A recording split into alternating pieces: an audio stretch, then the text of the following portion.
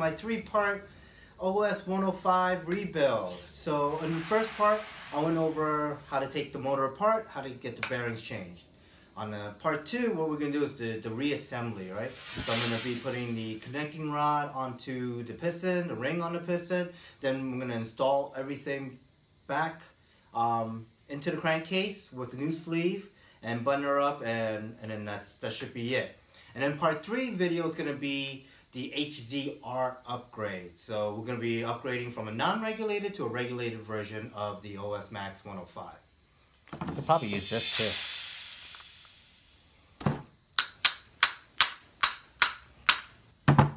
Yeah, it's going in. Okay. Once the crank goes in all the way, it'll sit right on that back bearing and it'll spin very smoothly. Okay. See the cup lines up. This is actually how it gets the air fuel mixture into the motor. Creates that pressure right there from the cylinder going in and out. All right, so here we go. The oven trick. I do have to give props to Rob McClellan. It was not my idea. He's the one who recommended it, and I've used it several times with great success. So thank you, Rob. Right. So what do we have here? We have a piston. This actually doesn't have the ring. I took the ring out before, but it's all marred up. It was all actually bent too. Actually, no, this, where was it? No, it wasn't this piston. Thought it was. I know there was a piston that was bent. But, yeah, this, you know, it skimmed the side of the liner. You can see there's a line here, and then that line disappears because it shaved it down. Not a good sign. Probably wouldn't reuse this. So to build the new piston ring and rod combination, what we're going to do is we're going to reuse a couple of components. We're going to reuse the wrist pin and the wrist pin retainers, okay? So I'm going to grab the pin, I'm going to turn it and pull it out, okay? Be careful, don't bend these, try not to bend them too much, try also not to lose them because they kind of pop out sometimes. All right, I'm going to remove the other side too. So I'm going to get in there with this, grab onto it, turn and pull out. See, I almost lost this one. All right. Okay, and now for my wrist pin, I should be able to use just anything from one side to pop it out the other side. I don't know if it slides out easier from one way or the other.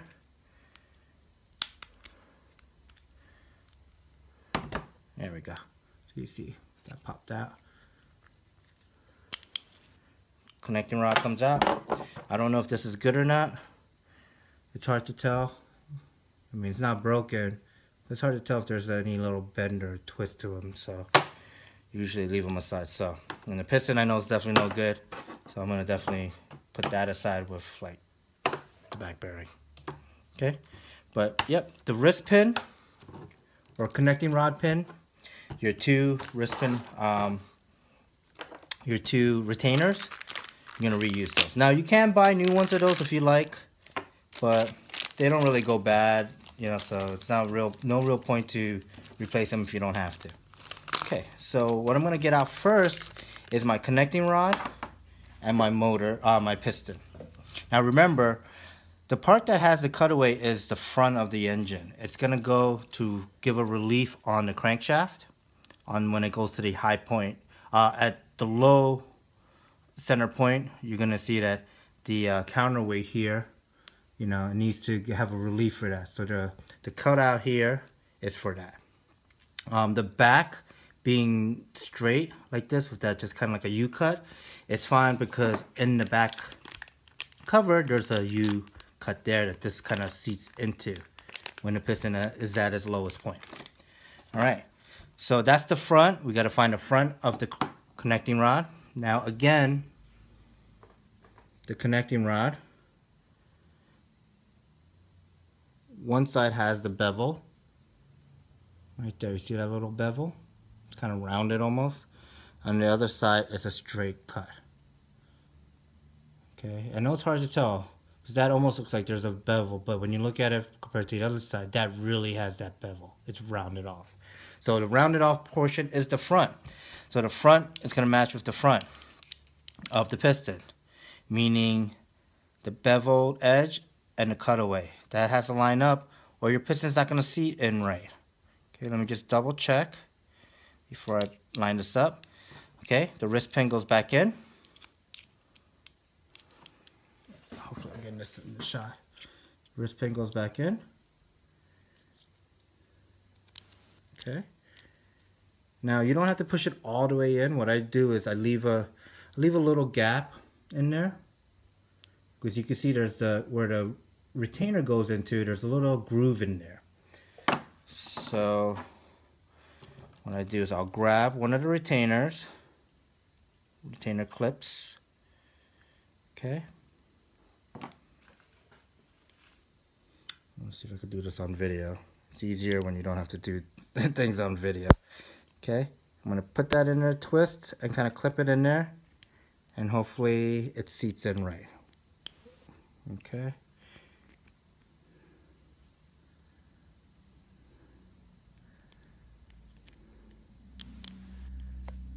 Nope. So you see this side isn't seated in.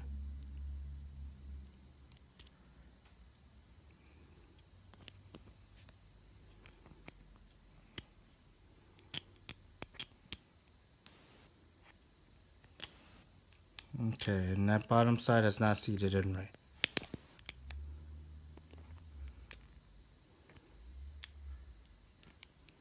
Okay, what I'm actually going to do is I'm going to push the pin in, and that should push it to seat that bottom part. So you see how it kind of swirls, and this part, it's hard to tell, but it didn't seat perfectly. Yeah, right there. You see the groove, and then the pin's not in there.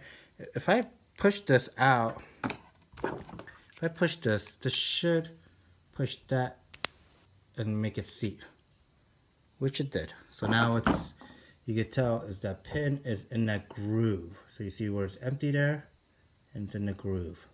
You want to make sure that seats in properly. You need that to be seated in properly for it to not fall apart on you, you know, when it's spinning at 10,000 or whatever thousands of RPMs it does. So now with the other side, it gets a little more difficult because there's less room to work with, but it's the same thing. You kind of get it, kind of get the open side in there. Hold on. And then kind of turn and get that. It compresses it by turning one a little to get that in there. Now these needle nose or these little forcep things are kind of too big, but okay, almost in there. This one side didn't clip in.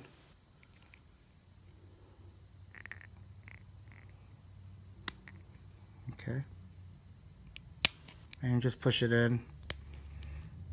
There should be only enough room for the retainer to go into that groove. It shouldn't go beyond that groove. So let me make sure, visually inspect it and make sure that that is the case, right, on both sides. Okay, our piston and ring, piston and connecting rod are one piece now. Okay, so we'll move on to the ring.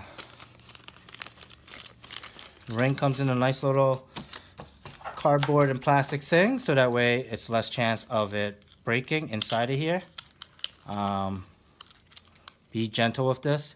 Now, with the piston, what you'll notice is right there. Can you see that? There's a pin. And this is a good one. This is a solid pin instead of a round collar that they just squeeze in there. Okay, so it's less likely to slip or break. So there's that pin. And in the ring, there's actually, you'll see right there, there's a groove that when this compresses, gives enough room for a pin. See that? So you want to make sure that lines up. Okay? You know, be very careful putting this on. You don't want to bend this too much and break the piston ring. Okay, so we're gonna Just gonna gently try to get one side on and then work my way around, and boop, there we go. So the piston ring is on the piston. You want to make sure that that little thing lines up. So without it compressed, you can kind of spin it around, and there you go.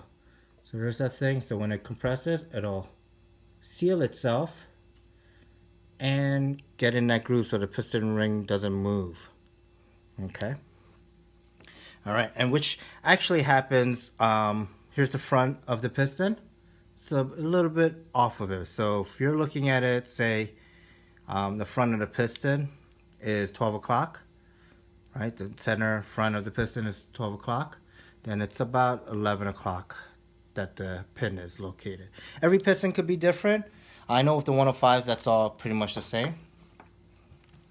What we're gonna do is just reverse the unassembly part, the disassembly. I'm gonna put this together the same way. So bearings, crank is in there.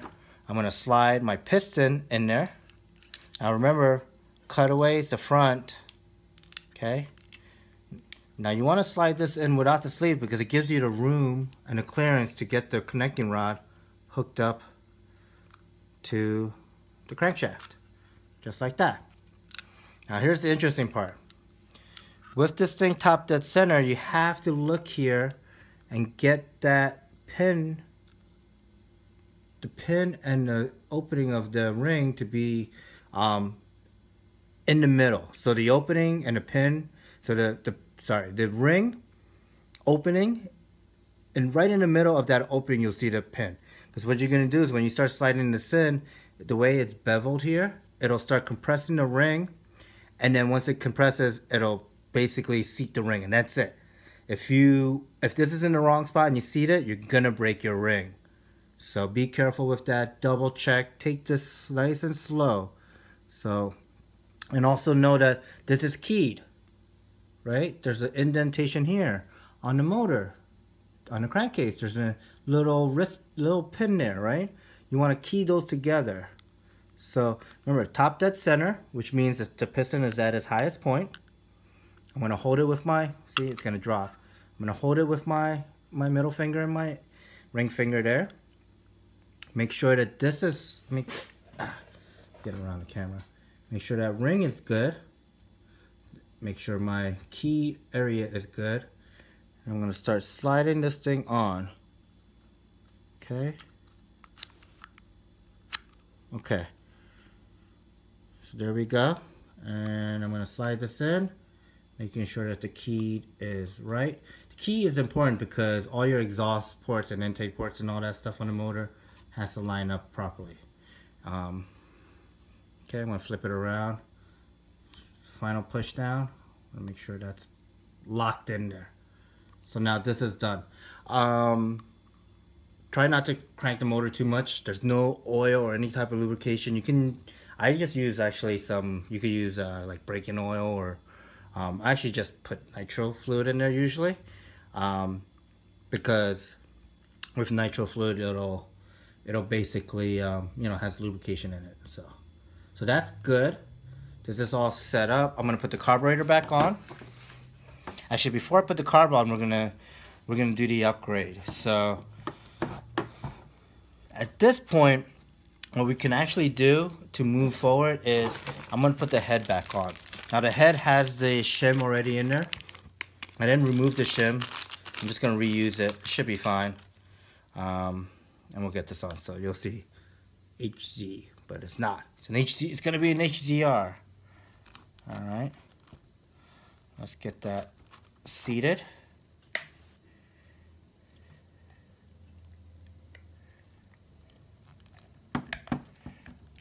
Okay, that's seated nice and good.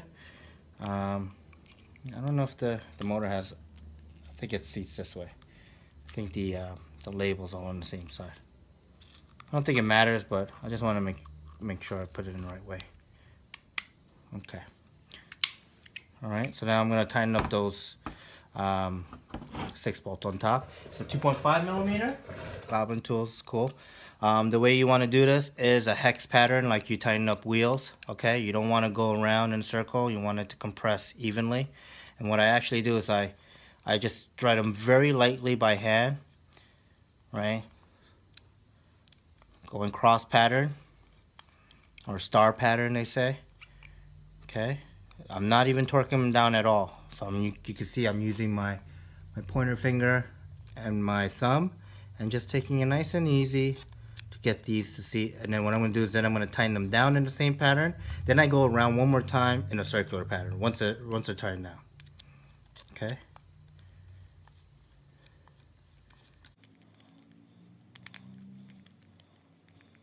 Okay. So the last one I could start tightening down.